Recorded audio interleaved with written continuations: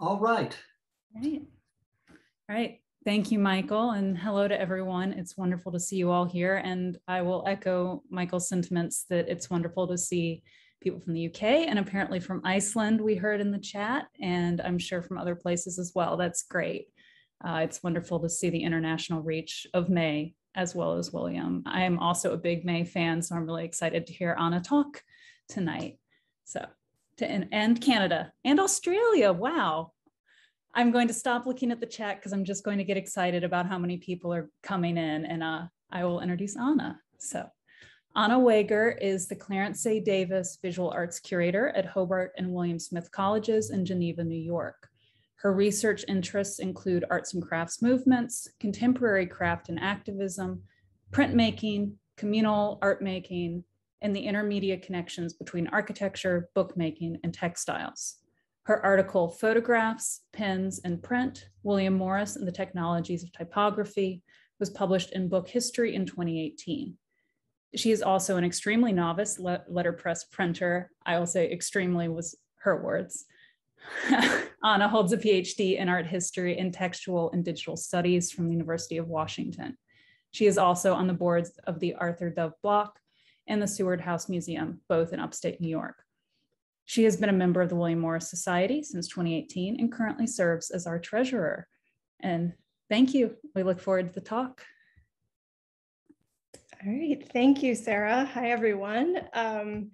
It's incredible to see so many of you here and also mildly terrifying for me. I'm going to go ahead and start screen sharing. As an art historian, you know, I gotta get the images up as quickly as possible. Let's see.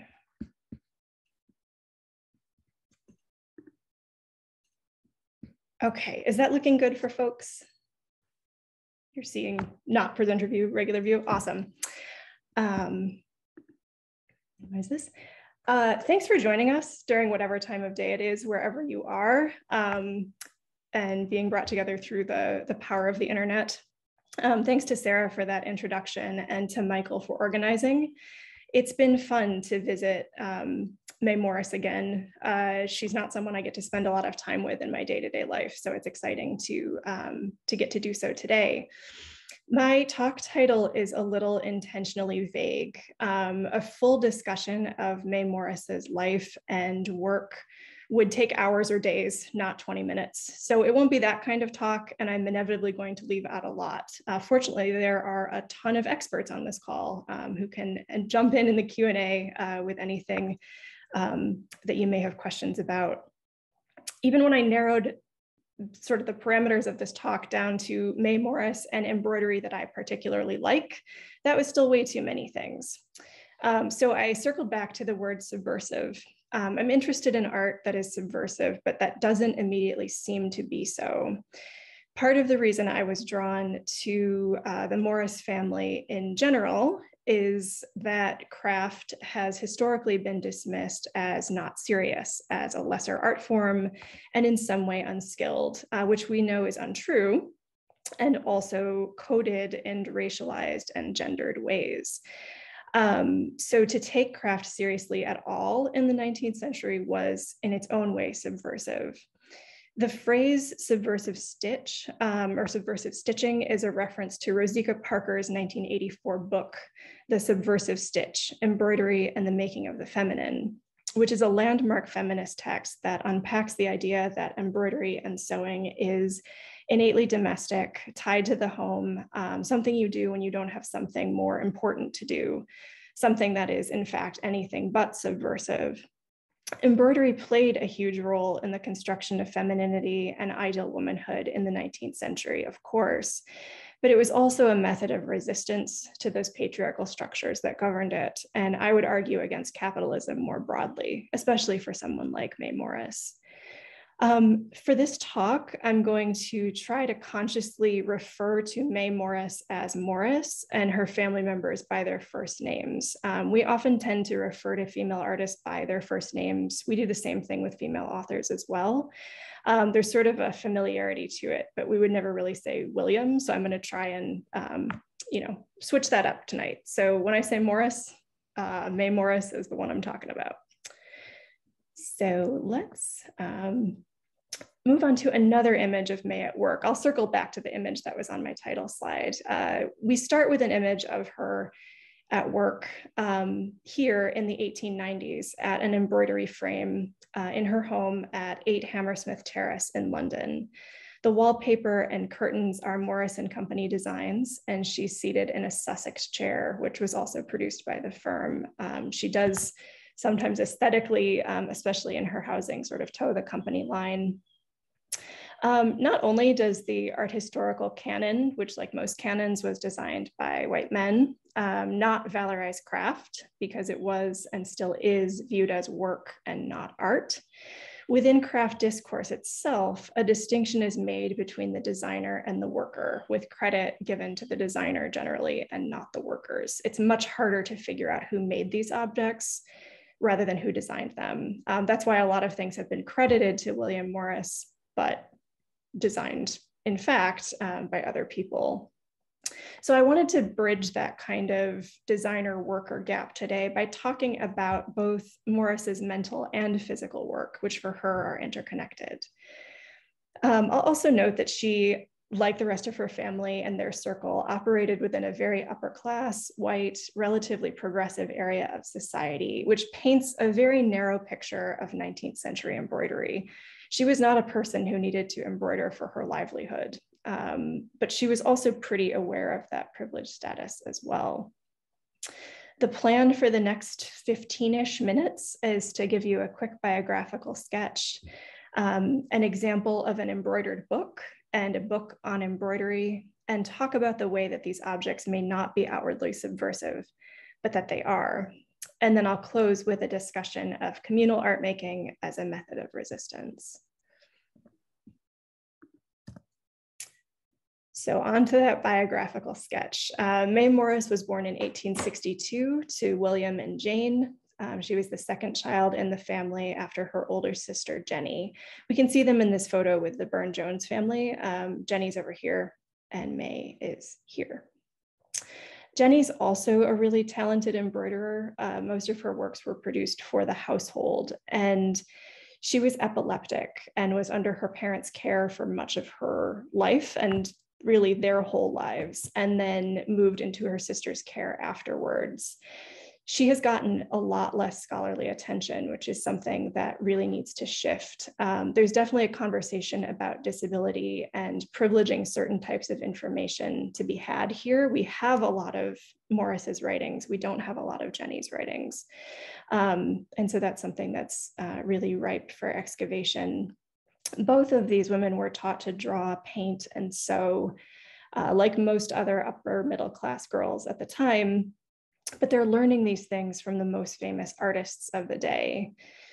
They were educated at home, and then the Notting Hill School for Girls and the National Art Training School. At 23, Morris becomes the head of Morris and Company's embroidery department. It's around this point that her father is really shifting his interest into printing, and so she steps in.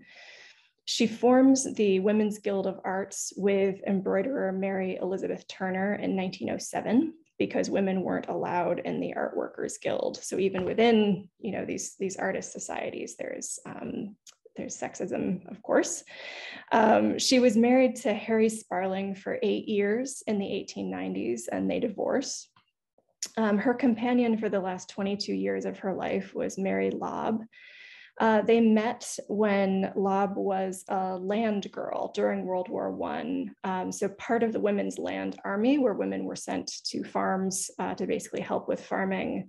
I'm not sure how true this is, but the story is that Lobb was asked to leave the farm where she had been working because she took too many naps, which is very relatable to me personally. And the farm was just down the road from Kelmscott Manor. She finds her way to Kelmscott Manor and she stays. Morris dies in 1938, and she left Lobb a benefit in her will, and Mary Lobb lived at Kelmscott until her death the following year. So let's get into some art. this book is housed in the Grolier Club, which is a private bibliophile club in New York City. And it was unearthed in 2016. So at that point in time, the fine bindings collection, of which it was a part, was uncatalogued. And Megan Constantinou, the librarian there, who graciously sent me some of this backstory and also spoke about this book a bit at a talk for the Morris Society in February. So anyway, Megan was planning an event with Mark Samuels Lassner, and the day before this event, one of the other members at the Grolier asked to see some embroidered bindings. And since they were uncatalogued, they pulled everything out from the shelves, and this book was just there. And they realized that it was, in fact, embroidered by Mae Morris. You know, these sorts of archival discoveries don't happen very often. It's a really stunning book. I photographed it in the winter of 2016, and it really has been pretty untouched from the 1930s onwards, from what we can tell. And so the condition is like astonishingly good. It's made of green silk embroidered with colored silk, gold braid, and beads. And it covers a book titled Embroidery and Lace, which was published in London in 1888 from a translation. It was originally published in French. The translator is named Alan S. Cole and Morris were friends. The book is a history of embroidery from antiquity to the present, which is a subject that would have been obviously of particular interest to Morris. On the cover here, we see the initials EL and AC. So EL is the French author, AC is Alan Cole. And then there's a tiny initial M that's stitched at the bottom of the spine.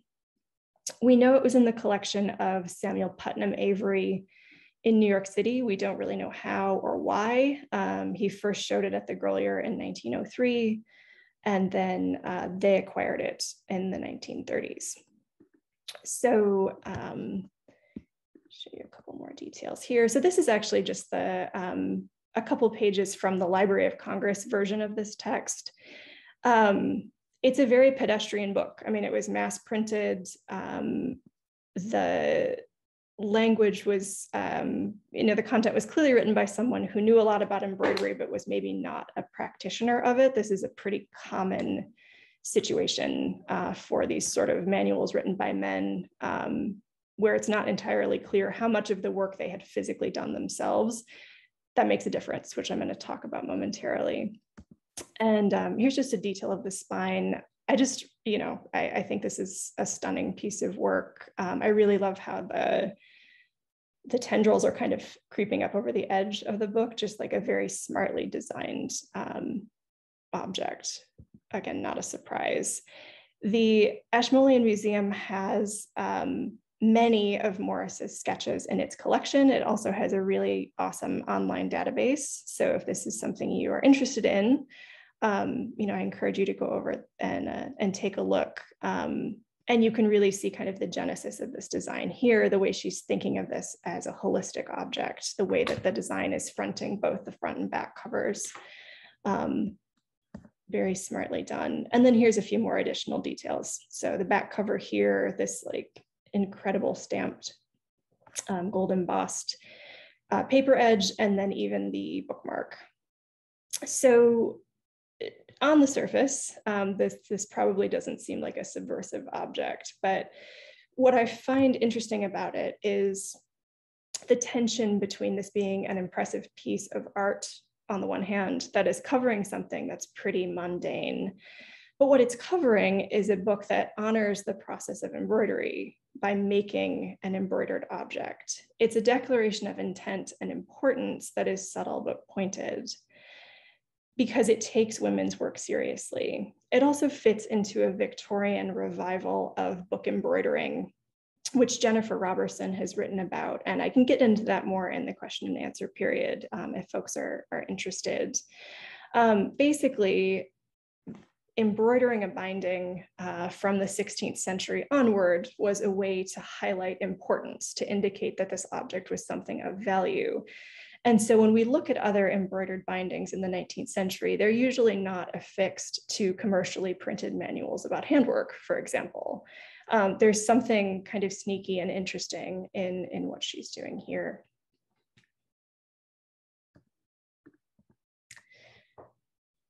And so we move on to not an embroidered binding, but Morris's book about embroidery, a subversiveness in quantifying and, again, taking this type of art making seriously, not just for herself, but for the communities in which she was a part, and to extend that art making onwards.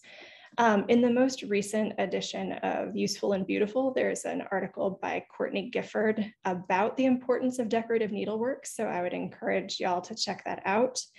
The book is not so much a how-to embroidery guide, although it does include information about, the different stitches that you can produce. But it's more a way to think about design holistically.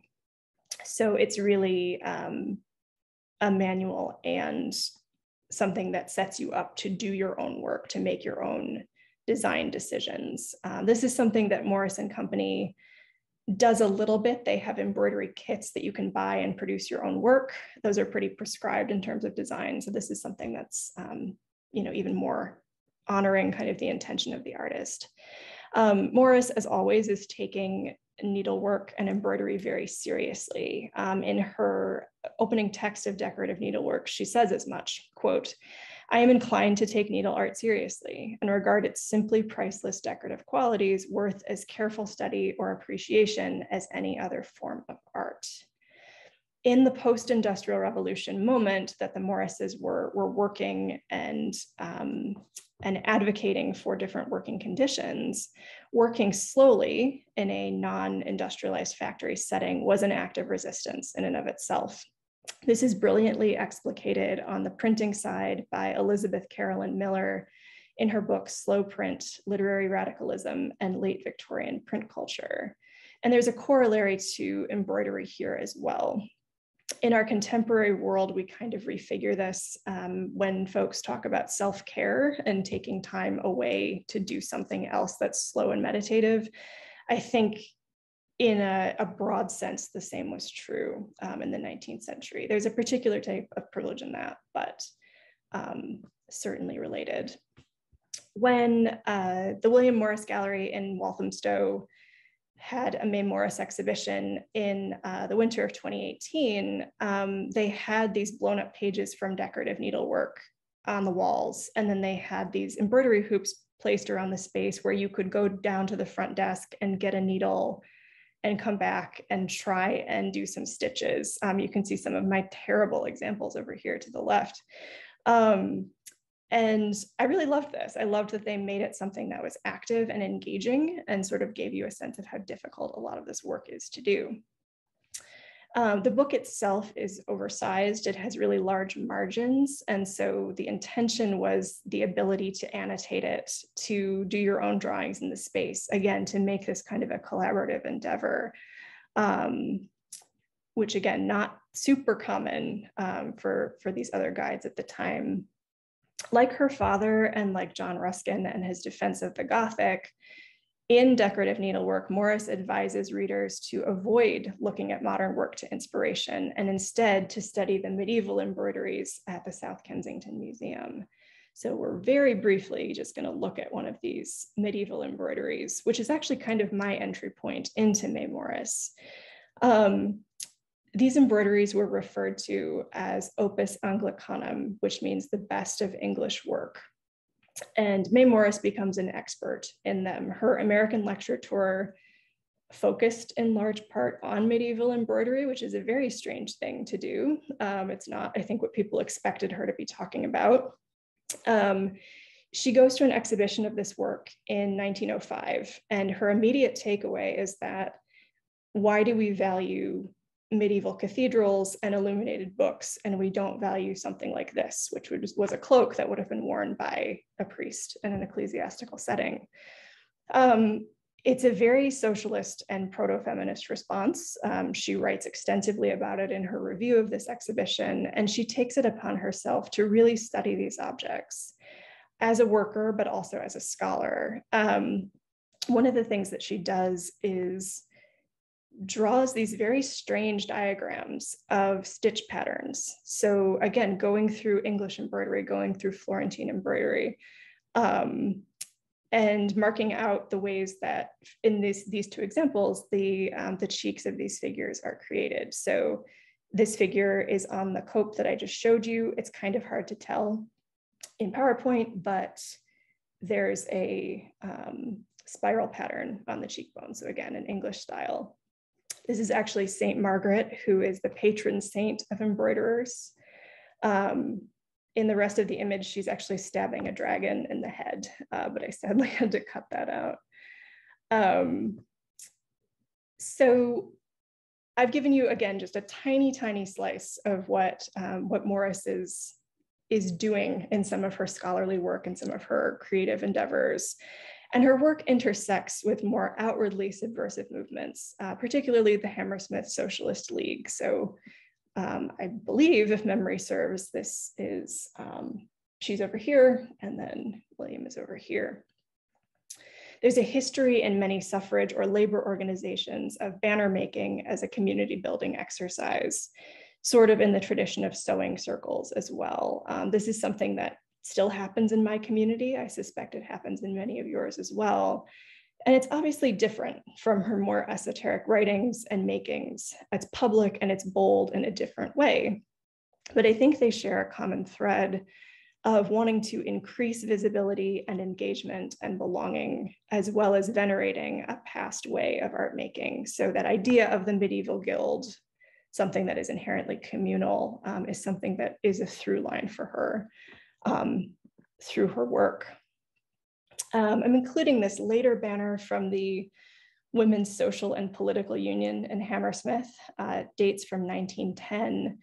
And the horseshoe and hammer are the symbols that they've chosen to represent Hammersmith. So literally a hammer and a blacksmith output.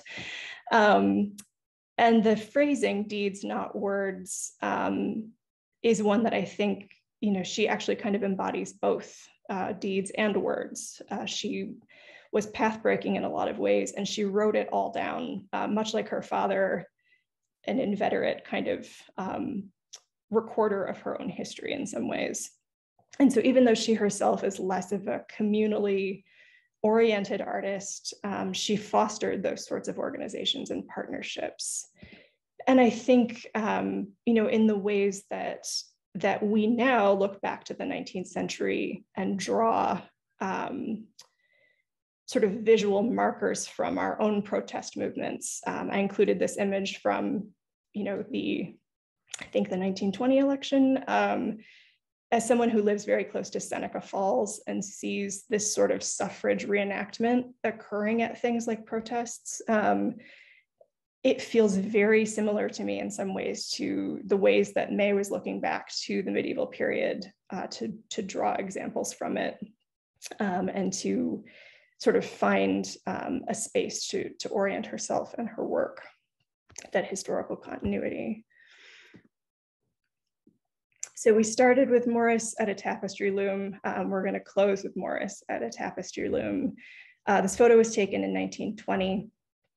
And I'm bookending with images of her at work because there is a subversiveness in being visible when society doesn't want you or your labor to be. A large reason why embroidery was put forward as a feminine art in the 19th century was because you could do it in your home and then tuck it away when you needed to entertain guests or take on household chores or all of those things. It's something that's inherently kind of easy to hide.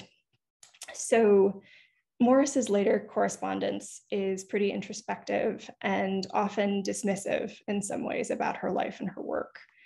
In a 1936 letter to George Bernard Shaw, she stated that, quote, "I'm a remarkable woman, always was, though none of you seem to think so."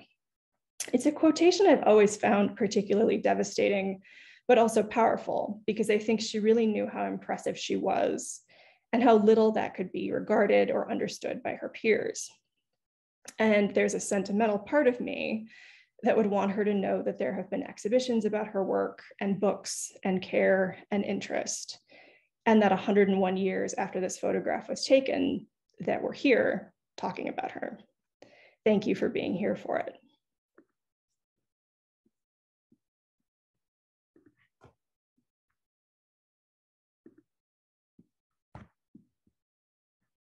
All right, and I am more than happy to take questions, and will do my best with those.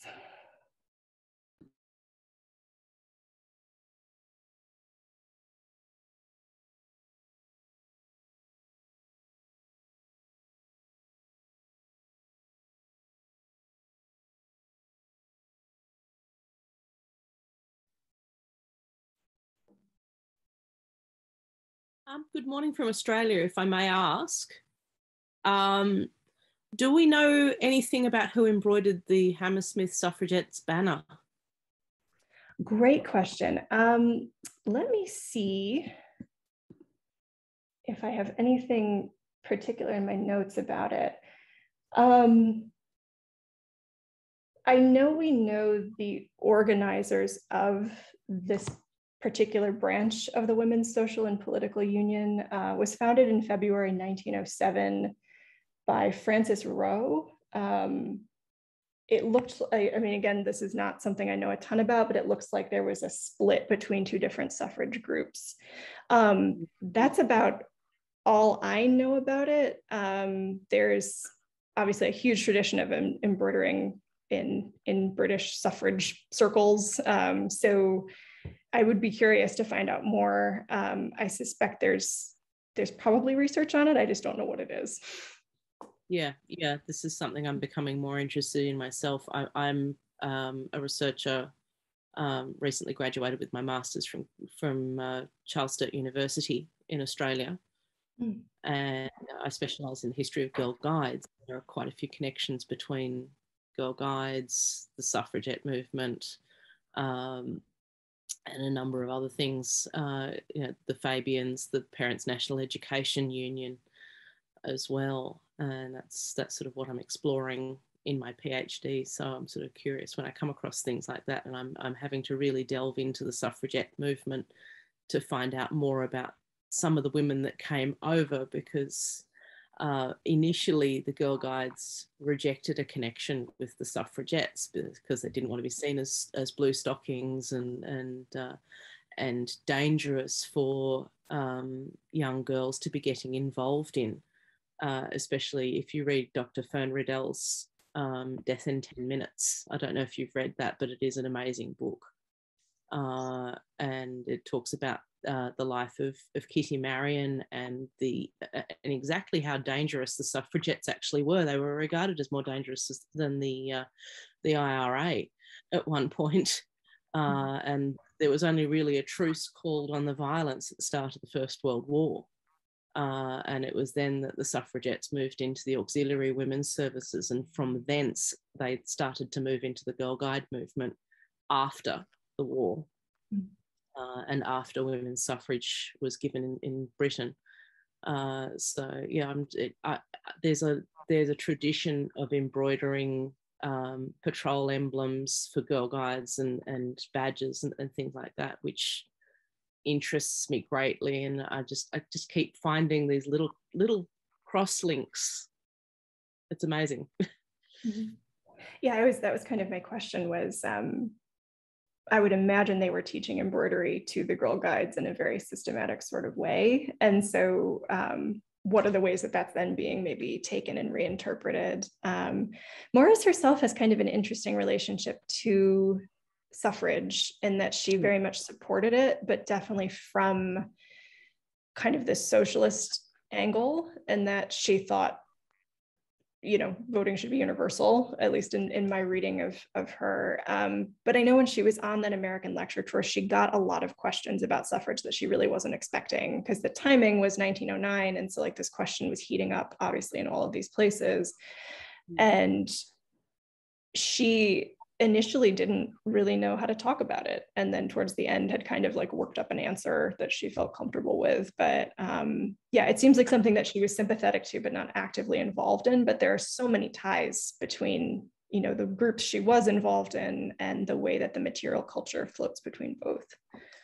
Well, I'm genuinely curious to find out whether she actually had any connections herself with the Girl Guides, because we had units in Hammersmith. We had some quite significant units in Hammersmith. I can't access that paperwork from here at the moment. That would be buried in a salt mine in Cheshire at the moment, in the UK. But if the types of ladies who were running those units in Hammersmith would have been hanging around people like William Morris and May Morris, and William would have been well and truly gone. Sorry, brain. But they would have been hanging around her. So it's entirely possible that she was brought in to actually teach the embroidery badges and maybe even advise on it. So, Thank you. I have a brief comment about that. I know that May had some connection with the founding of the Women's Institute, which isn't directly related to the Girl Guides, but one of the first WIs that existed was in Kelmscott, and she was friends with the woman who founded it. So if you're investigating those kinds of links, I have no idea what the connection might be between the WI and the Girl Guides, but there are these kind of other threads with her.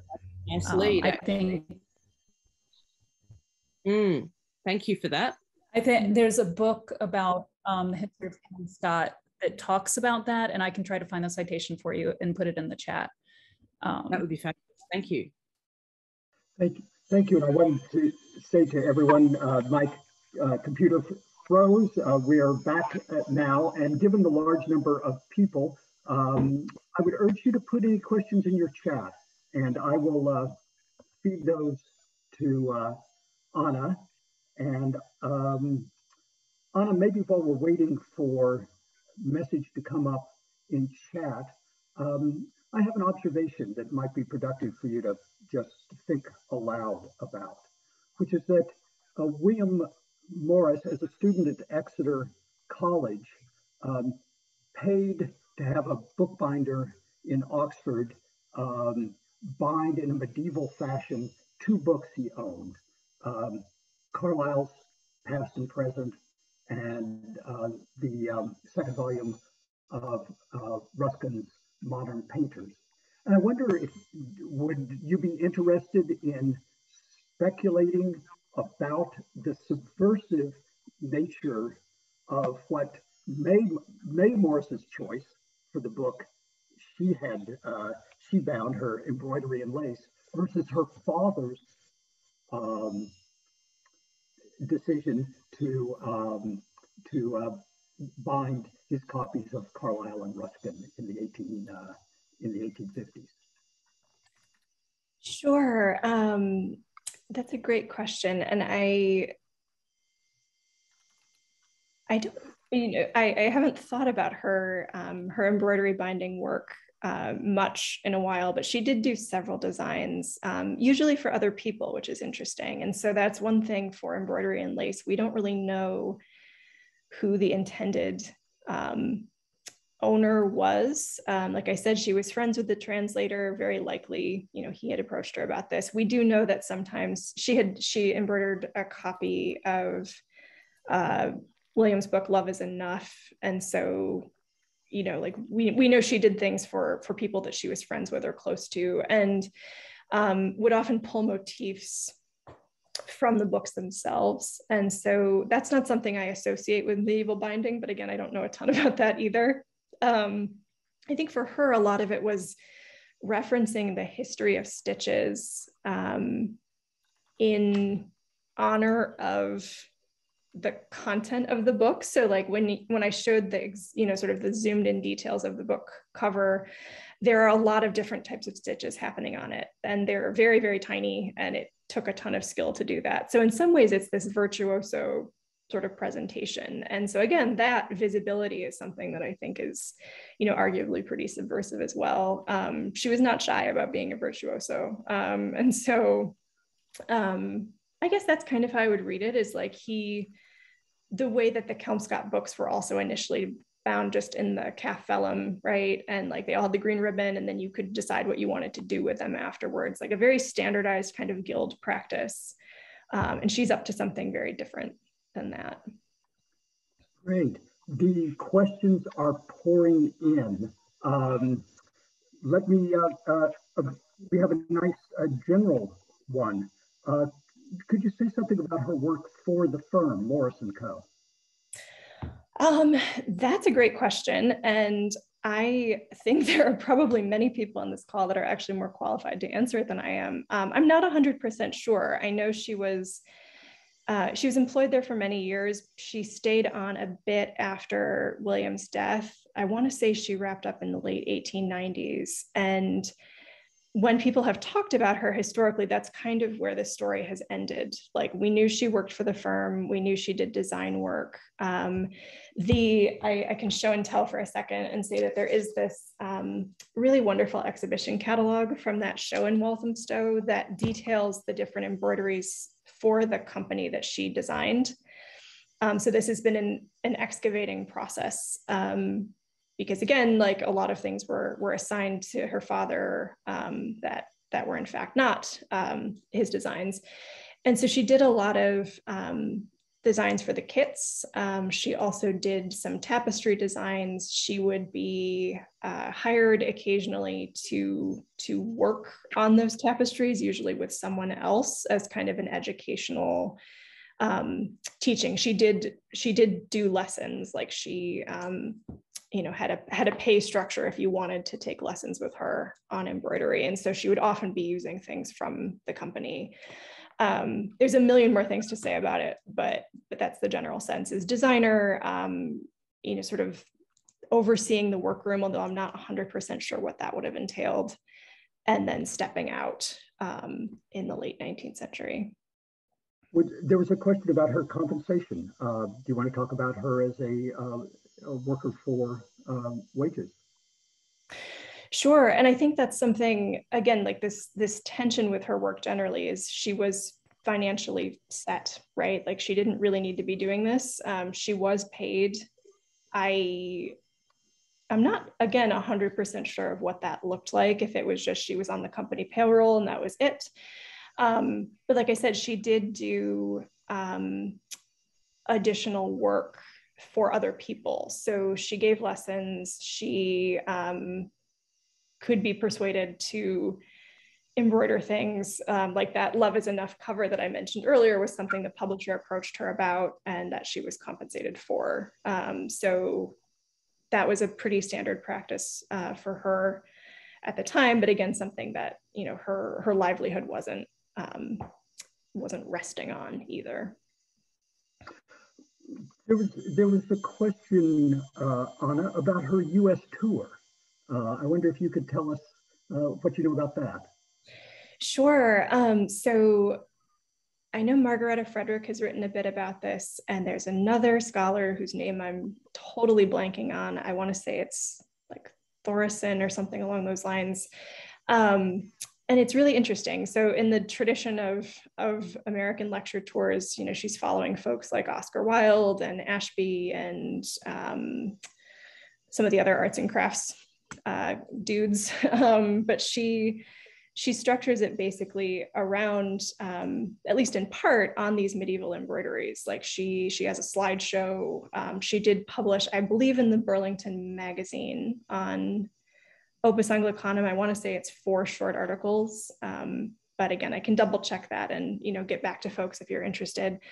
And it was a circuit that it took her at least over to Chicago, because I know she was at Hull House for a period and then looped back around.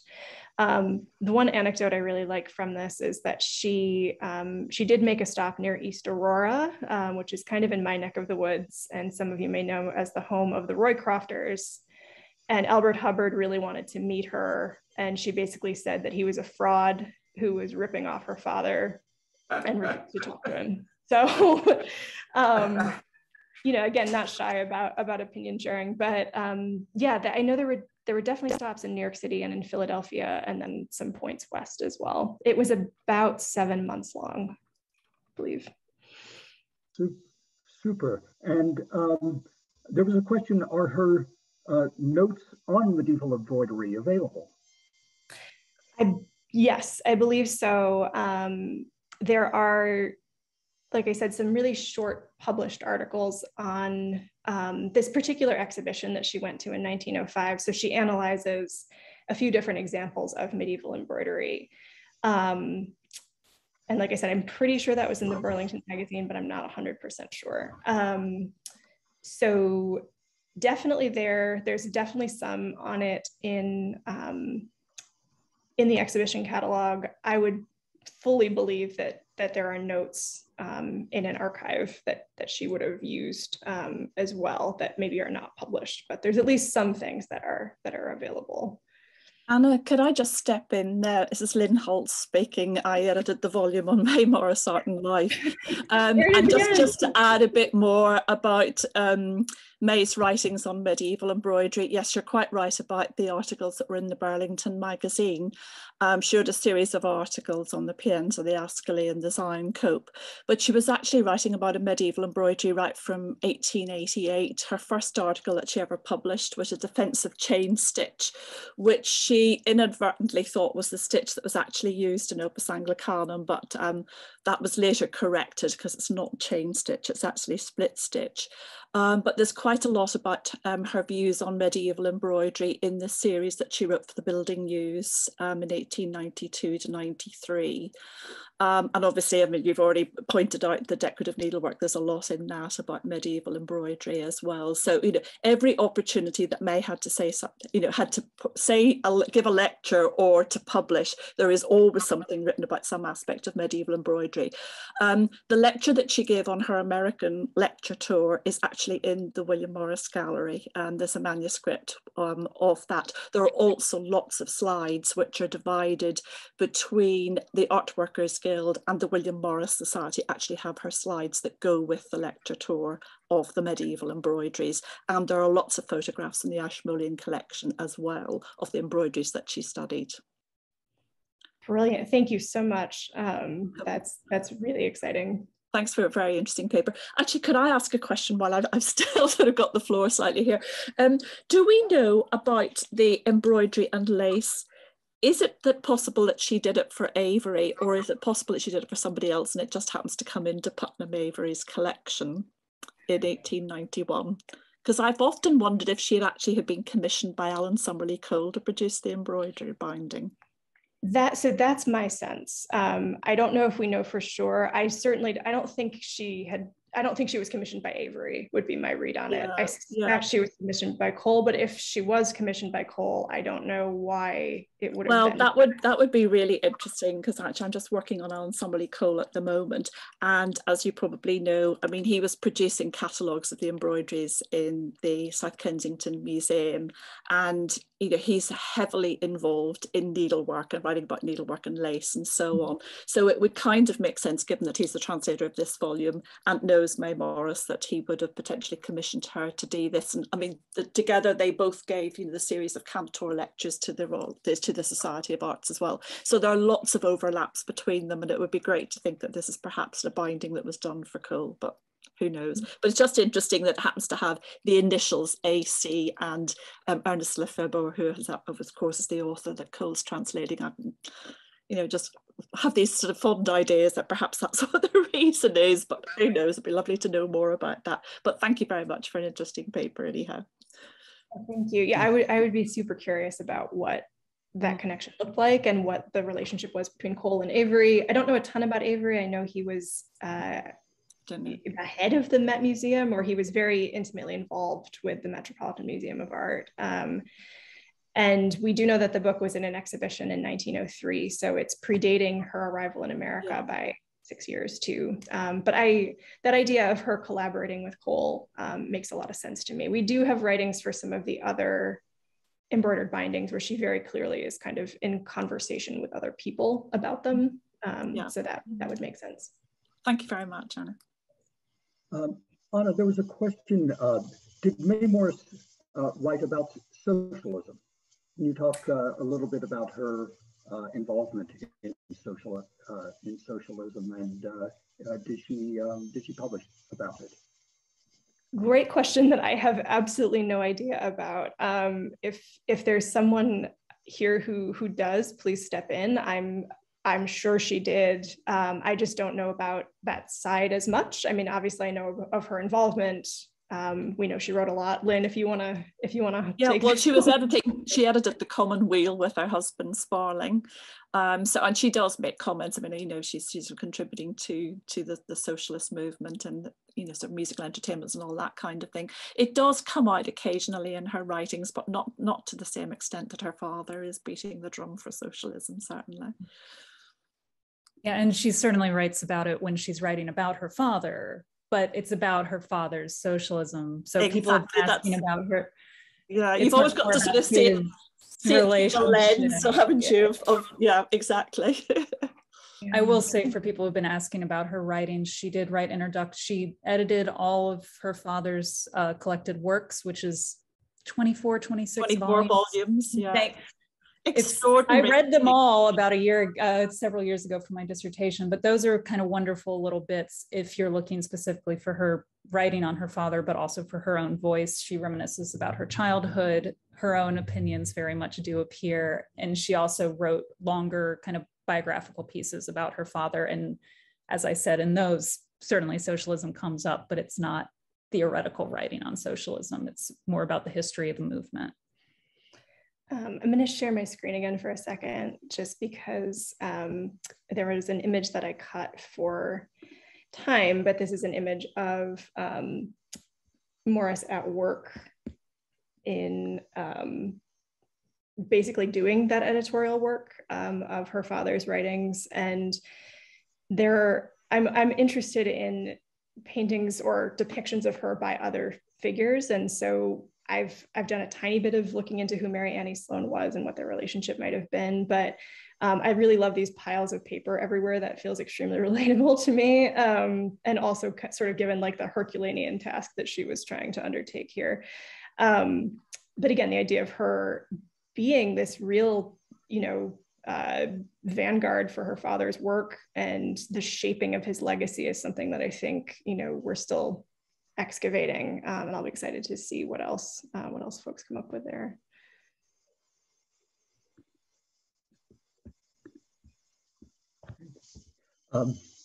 Thank you, Anna. There have not been any more questions coming up in the chat. We are at the 50-minute mark. I think we can bring things to a close. I did want to mention to people, I encourage you to type into the chat if you have any topics that you would like to see us address in the future. Obviously, May Morris was a winner in terms of attracting a large number of attendees to our talks, and the Society is lucky to have access to people with expertise in all areas of Morris and arts and crafts and related topics. So I encourage you to type into the chat ideas for our future events. Just a reminder again that on October 20th, Margaretta Frederick of the Delaware Art Museum will be presenting on the Delaware Museum's Pre-Raphaelite collection. So